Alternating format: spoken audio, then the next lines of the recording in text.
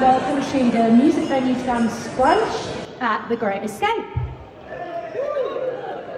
I'd like to just quickly run you through a few announcements.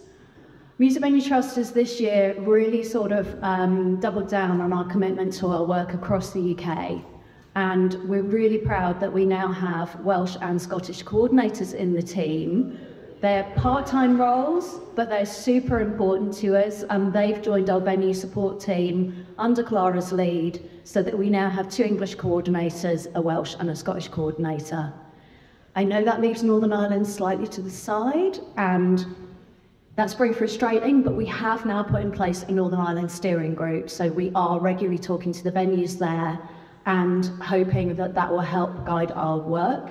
We do, however, have some really exciting news for Northern Ireland, which is that Music Venue Trust and Belfast City Council have a partnership in which Belfast City Council are putting some money into the Pipeline Investment Fund pot, and that money will be available for venues in Belfast exclusively to apply to for improvements to their grassroots music venues. So we're extremely grateful for Belfast City Council being the first council in the UK to put money into the pot, and we hope that that will prompt other councils to look at doing that too, where they have clusters of venues.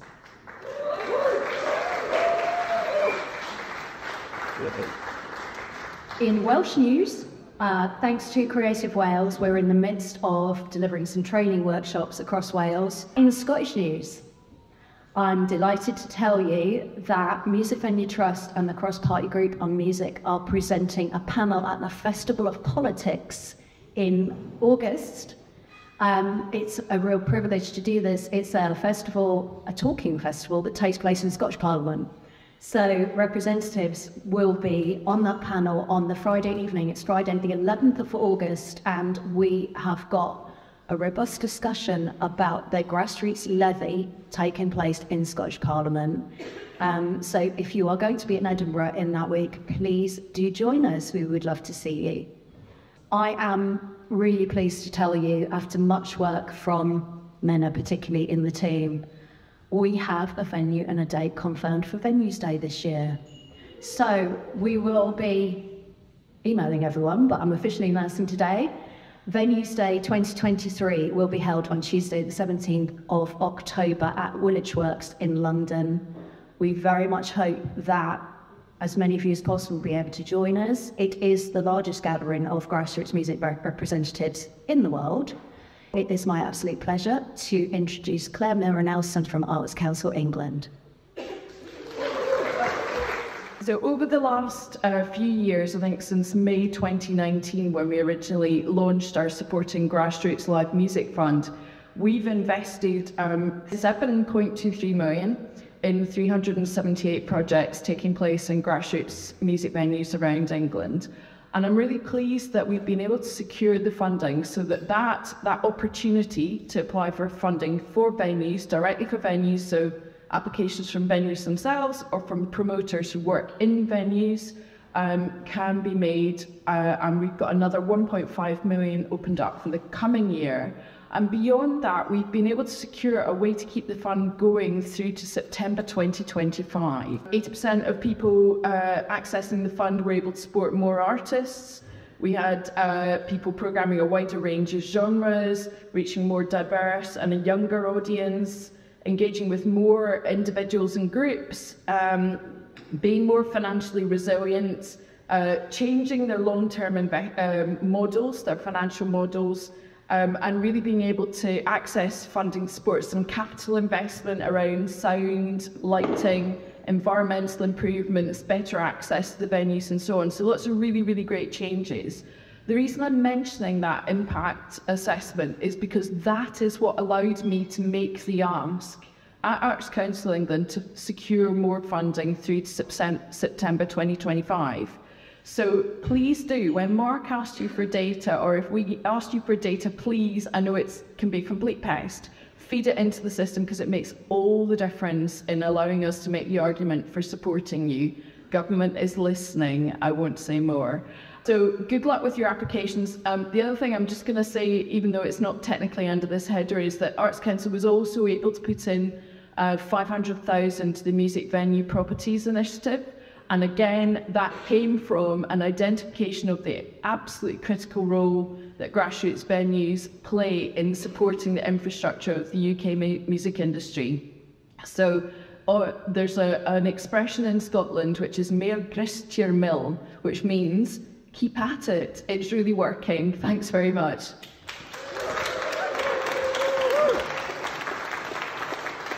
Listen, thank you all for coming. We really appreciate it. These venues are getting bigger and bigger, and there seems to be more and more of you every time we get together. So I think that's a really nice thing about the sector. Today we have here copies of this, the annual report. Now, you've had free cake and a lovely onion tart. I really need you to take one of these reports with you and give it to somebody who hasn't read it, because it's unbelievably important. This is the first time there's ever been an annual report like this about our sector. And in it, you can read exactly how difficult it is right now for grassroots music venues in the UK. This is a £500 million sector with 30,000 people working in it, 176,000 performances a year, 22 million visitors. It's operating on a 0.2% profit margin. That isn't sustainable. Everybody needs to understand this. This work is the research and development wing of the UK music industry. That industry is about to have the busiest year it's ever had in live music. But right now, one grassroots music venue is closing down every week. That's not good enough, and it has to stop. Look, this has got to be changed. This is the research and development. It can't be done any longer by the independent venue operators that you're seeing in this room. Go and ask them. We can't afford to put 3 new bands on a Tuesday. We're hemorrhaging money. If those new bands don't go on the stage, anybody here from an arena, anybody here from a stadium, anybody here from any of the big companies, you're not going to have bands in 10 years. All right? And I've just written a Substack column, which you can go and follow me on Substack if you like. And I've just said, I'm sorry, it's not going to be replaced by TikTok. Grow the up. All right? It's not... Because you've got a load of clicks on YouTube doesn't mean you're going to sell tickets in the Guildford Boiler Room. You're going to need to go out and sell tickets. This is a data-based industry where it relies on artists that can actually prove people want to give them money to go and see them. That's not the same as getting a load of clicks because you made a funny video.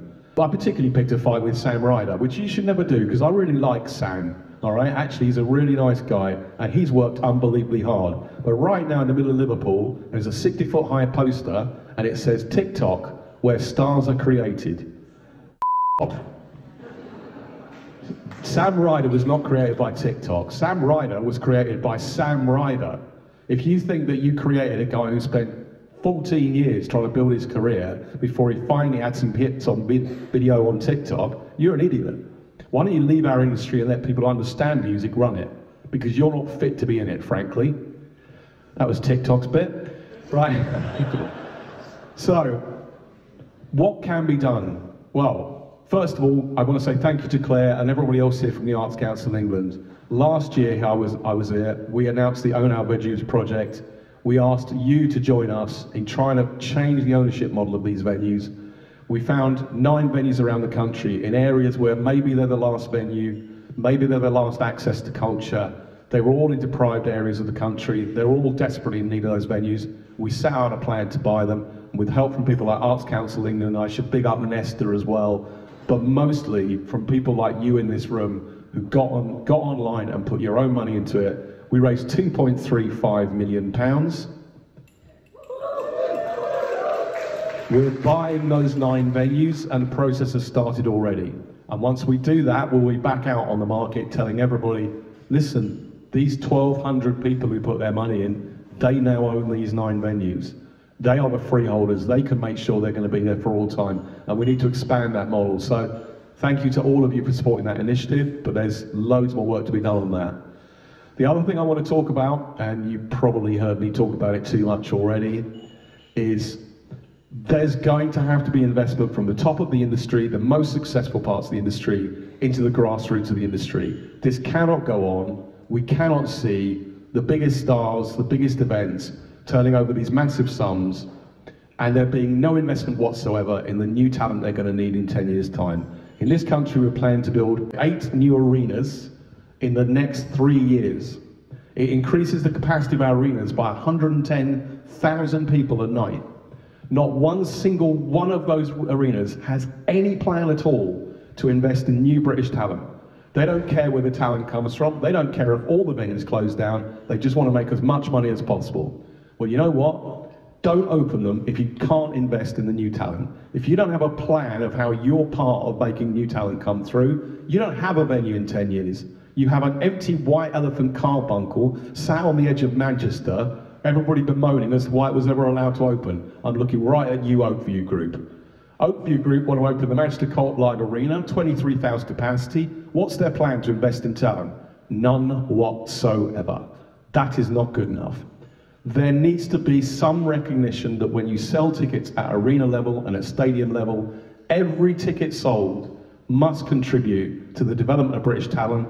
We've created a way to do that.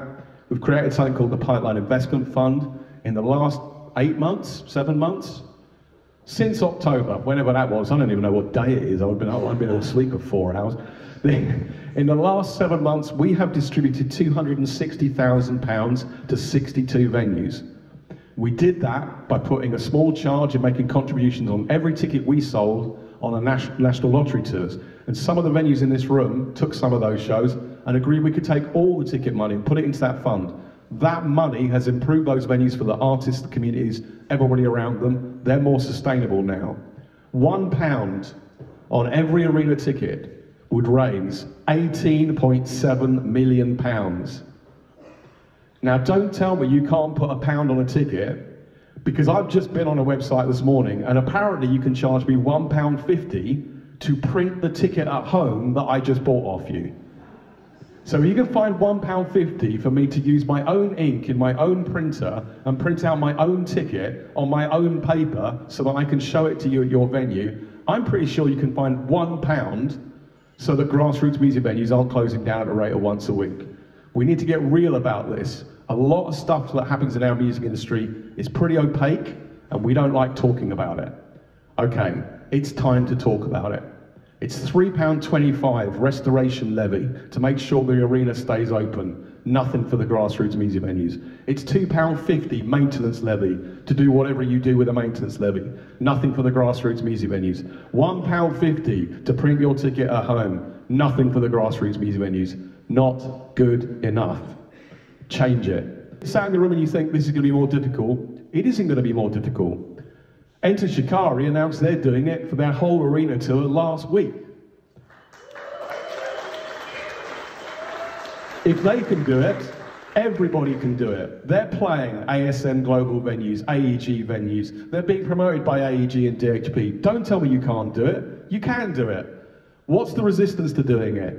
It's that you don't want to talk about all the other charges that you've already got on the ticket, and you don't want a big public discussion about whether they're justifiable or not. Okay, well, now we're having it. I'm having it with you, 150 people in this room, and you're going to go out and say, God, there was a really angry bloke in some church this morning going on about charges on tickets. Well, I'm going on about charges on tickets because we need that money to invest it in new British talent, and you are going to give it to us. Every MP now cares about this.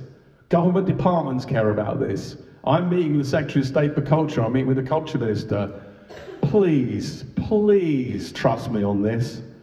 A government-imposed levy on tickets in the UK on live music is the worst idea I've ever heard. Don't do that. Please don't do that, because that money will end up going into the same pots it always does, with government using it for all kinds of things we don't want to use it for.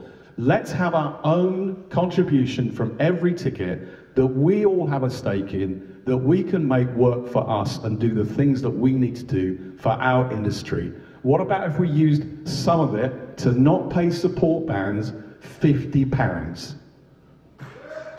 Like, does anybody think that a support band can play that gig for 50 quid anymore?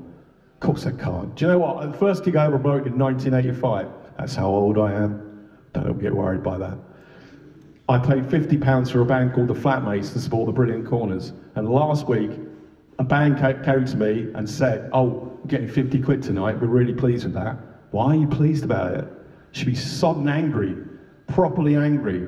We should be able to pay our staff. Do you know how much venue operators are earning? £20,400 a year on average. They work 66 hours a week. That means they're paying themselves less than minimum wage. In an industry that turns over billions of pounds, we are relying on people who can't make minimum wage to create our next great level of talent that fills our arenas. Not good enough. If you take anything from this long rant, go out today, take one of these reports, give it to somebody in a position of power and say, mate, not good enough. You've got to do better than this. Thank you for all that. I've got one more thing to talk about, and that's because I'd like to leave you with a bit of good news. We are delighted to announce that stuff is always happening, we're always working, and we are able to announce today that we have done another deal with the National Lottery, who have been fantastic in the last few years. We are today announcing the National Lottery's United by Music, a £1.5 million investment through Music Venue Trust to support artists to go out and play the tours they need to play in the venues that we need to get them into. We are able to offer great fees out to artists. We're able to make sure the venue is economically viable when they're putting these shows on. Everybody gets paid, and we're halving the entry fee. We give the tickets buy one, get one free. So £1.5 million for National Lottery's United by Music campaign. I forget who the headliners are. Cat Burns is one of the headlines we're putting out. Blossoms, Metronomy, two others I can't mention yet. Those are the headline things we get the headlines for, but they aren't really what we're doing. We're putting money into the dirty nil. We're putting money into just small bands that need to go out and play their first tour, making sure they get paid. Okay, listen, thank you, really appreciate you coming on. Please take one of these with you, and please give it to somebody that you meet in the street and say, look, please read this. Grassroots music venues really desperately need your help now. And I'd like to leave you with this. It can be changed. It doesn't have to be like this. We don't have to permit venues to close down. We don't have to tolerate communities losing access to music. We don't have to tolerate failing artists, failing to support their careers. This is a big industry. We can have the best grassroots music venue network in the world, even better than we've already got. Please support your local venue. Please get behind this campaign to get the rest of the industry to do the same. Thank you very much.